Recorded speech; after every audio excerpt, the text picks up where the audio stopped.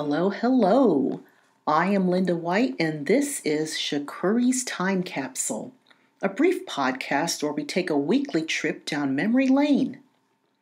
Today, I'd like to salute those breakfast cereals we grew up with.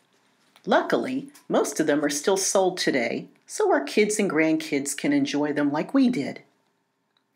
I'd say that most of the breakfasts I had as a kid were mainly breakfast cereals. Sometimes we'd have Pop-Tarts or, even better, Toastettes. But more often than not, it was cereal. And a lot of the time back in the 60s and 70s, there'd be a cool toy in the box. Now, I grew up in a family with 4 kids, and I can't remember how on earth my mom decided which kid got whatever toy happened to be in the box that week. I imagine we all just took turns.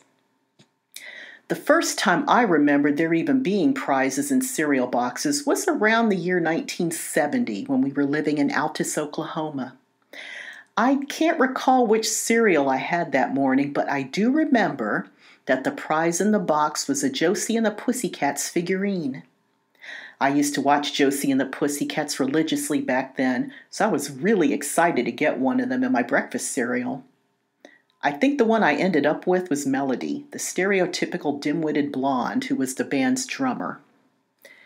Now, there was a time when you can get all sorts of cool toys in cereal boxes, like figurines of different cartoon characters or animals, little cars, puzzles, decoder rings, small storybooks, whistles, all kinds of stuff. I don't think cereal companies do this anymore, do they? I wouldn't know because the only time I get cereal, it's the boring, grown-up, healthy stuff. Not the kind that have a toy in it anyway. Here's a piece of trivia for you. What do you think the very first cereal prize was? Well, in the very early 1900s, Kellogg's Corn Flakes had the first breakfast cereal prize. The Funny Jungleland Moving Pictures book was given to customers who bought 2 packages of Kellogg's Corn Flakes. Later on in 1945, Kellogg started putting pin button prizes inside their cereal boxes. These pin buttons featured images of popular comic characters, as well as U.S. Army squadrons. After all, World War II was still in its final years back then. In my family, we had our favorites. I remember a couple of my siblings loved Captain Crunch.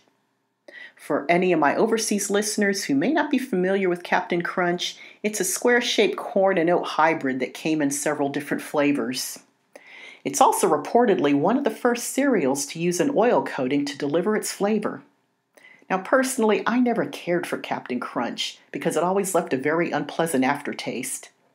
Even the peanut butter version just tasted like chemicals to me, and I love peanut butter. Anyway, with that said, here are my personal top 5 favorite breakfast cereals from childhood. In 5th place is Apple Jacks. Even just saying Apple Jacks immediately brings to mind that commercial jingle. Apple Jacks, apple tasty, crunchy too, Kellogg's Apple Jacks. Now, what more could you ask for than one of nature's best flavor combinations, apples and cinnamon? Enough said. Luckily, this cereal is still very much alive and kicking. Number 4 goes to Honeycomb. Now, with this cereal, I think it was the cool honeycomb shape that fascinated me more so than the flavor, which was still quite good, mind you. And of course, there were those mid-70s commercials featuring the kids up in the honeycomb hideout treehouse. Ooh, how I wanted a treehouse of my own.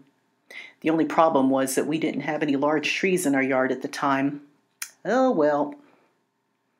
In 3rd place, oh, those Golden Grams.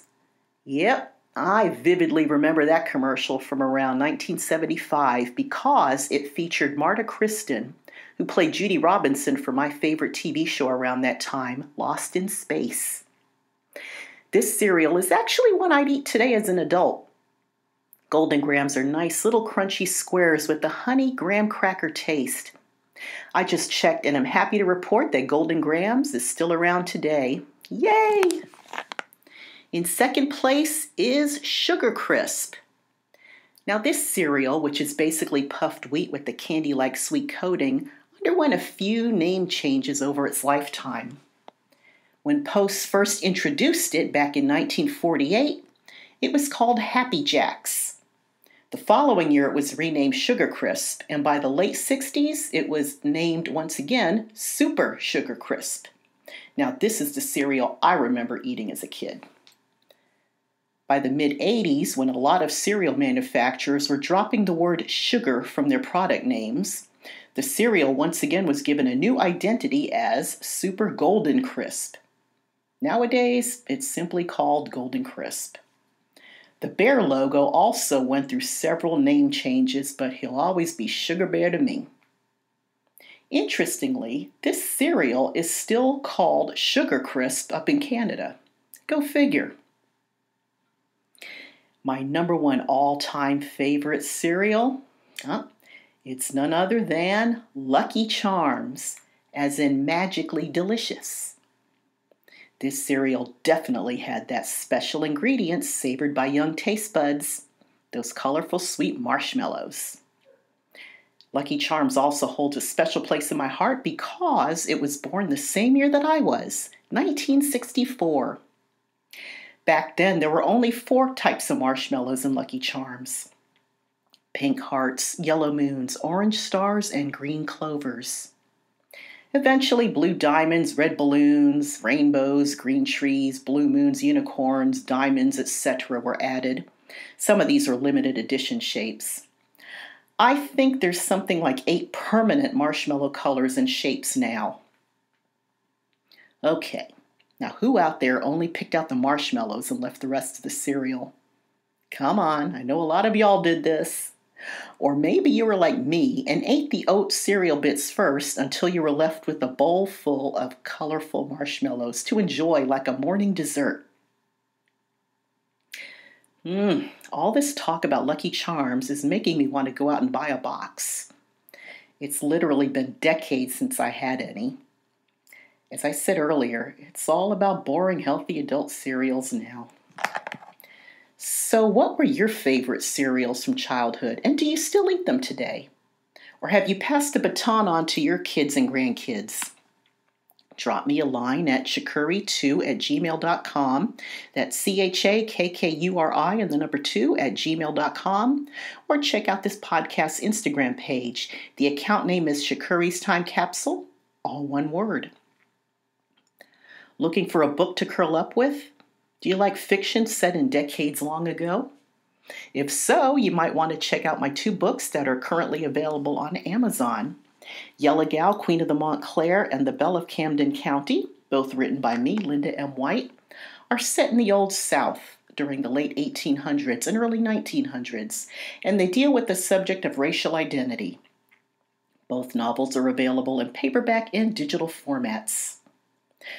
Once again, it's time for me to wrap things up, and thank you from the bottom of my heart for taking time to listen today. Do take care and stay safe out there. Adios.